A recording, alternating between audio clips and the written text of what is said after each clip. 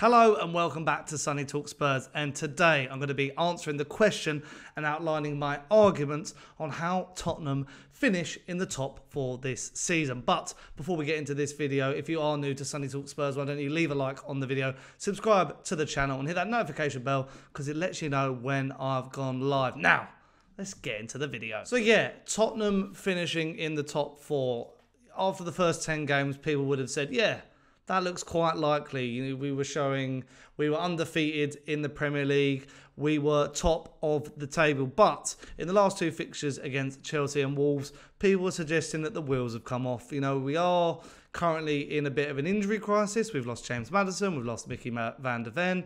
Christian Romero was suspended. Destiny Udogie obviously saw red, but he comes back against Aston Villa at the weekend, which is a promising sign. But I think, you know, with the Champions League spaces and the current state of the Premier League, Tottenham still have hope. There is a lot of hope that Tottenham can still finish in the top four under Ange Postecoglou. And that's why I picked 5 key points to why and how Tottenham will finish in those spaces. We all know as well that 5th in the Premier League could give us a Champions League place this year. So hopefully that's the case, and you know, the video will still be relevant if we finish in 5th. So my first point of how we get top four, and these are in no particular order, I've gone with January signings. And if you are obviously a fade to the channel, you will know that I've done a number of videos recently about signings in and out of the club. So I'll put links throughout the video. You can go and check them out. I've done them on Antonio Nusa. I've done them on Santiago Jimenez. And I feel like these are going to be the difference between Tottenham really getting into the top four this season. Daniel Levy will have to back Ange Postecoglou in the market come January if we hope of finishing anywhere near the top four. We've obviously seen, I've mentioned it already in the video, injury crisis to lots of players. You know, our squad is threadbare. The starting 11, when fit, and they were for the first 10 games, was fantastic. All ticking and clicking and playing this style of football. But with the injuries, and obviously my next point relates to this, but I won't go into it too much, some other players, you know, are not good enough for Ange Postecoglou's style of football. So the thought process is we need to sign a winger come striker type. Nusa and Jimenez come to mind. We also need more cover at centre-back. We've seen, you know, the dilemma of do we play Dyer and Davis or do we play Phillips and Dorrington? That seems to be a common debate for Tottenham Hotspur fans at the moment. So it has to, you know, come to a head. Levy's got to back Postecoglou. We've got, you know, Scott Munn is at the club. We've got Johan Lang and scouts now in place with this stat-based signing profile that we are now moving towards, or in at the moment, actually. So, yeah, number one, we have got to get some reinforcements into the club to help the squad and move us up in the table where we belong. I say up in the table where we belong. We are currently sitting 4th, which is still good. I would have snapped your hand off at that. But to remain in that space, number 2 is a very key point. We need to remove the deadwood from the team and the club and promote youth. Obviously, we still are playing the likes of Eric Dyer, and I just don't know if they're good enough for this team anymore. I think, you know, in reflection, Ben Davis was okay against Wolves, but is he good enough for Ange Ball? Hard to say. A lot of people controversial. I keep saying about Pierre-Emile Højbjerg. Looks like he might be off as well. So is there a point of keeping these players around where we've got hungry players in the youth academy? You've got Hugo Lloris still there. I guess maybe this is a long-term process as well. A lot of these players could end up leaving in the summer. So that's potential. But as I say, our youth academy at the moment is thriving. There are lots of good players in there. And if we can craft them into players that would be perfect for the system, then why not give it a go? I feel like more people would be happy to see an Ashley Phillips or a Dorrington than a Dyer and a Davis, who we've seen what they can do in games. But maybe they have to be bled in eventually. Maybe not fully chuck them in at the deep end. You know, we've got Donnelly at the club, you know, just really good squad of young players who can potentially play Ange Ball.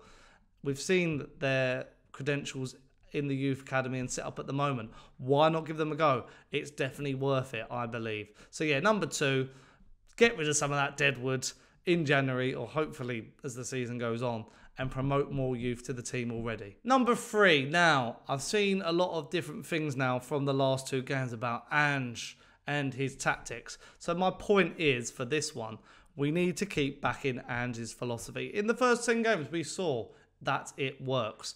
We know it's a bit of risk and reward football, but as I've said on previous videos, the risk is worth the reward. 2 games, where we've gone, they're sometimes a bit of an anomaly. We've had a game against Chelsea where we've gone down to 9 men and we're still playing that fashion of the high line, and it still worked to a certain point. And even against Wolves, there was different players in those positions, so they're still learning as well how to play that style of football if we don't get rid of them soon, hopefully. But I believe that we've got to keep backing Ange. I've seen a few Tottenham fans worried about should he twist, should he change his style, should we sit back a bit more? But no, I think we've got to keep playing this way because we've shown there is proof in the pudding already against teams like Arsenal, teams like Liverpool, Manchester United. And, the next 4 games are going to be interesting. But then that goes on to my next point, actually. So I still think we've got a back Ange.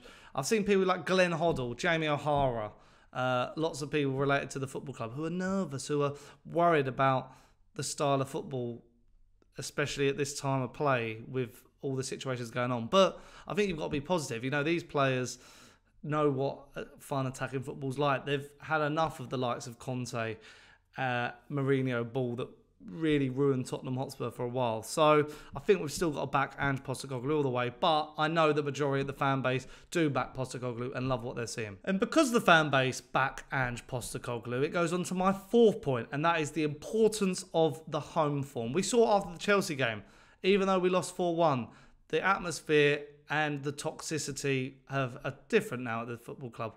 Everyone's more positive. They love the manager. They love the situation. They love the players. So we will have to see in the next 4 games, which people are outlining as 4 key fixtures. 3 of them are home games. Obviously, bar City, we've got Villa at home, we've got West Ham at home and Newcastle at home.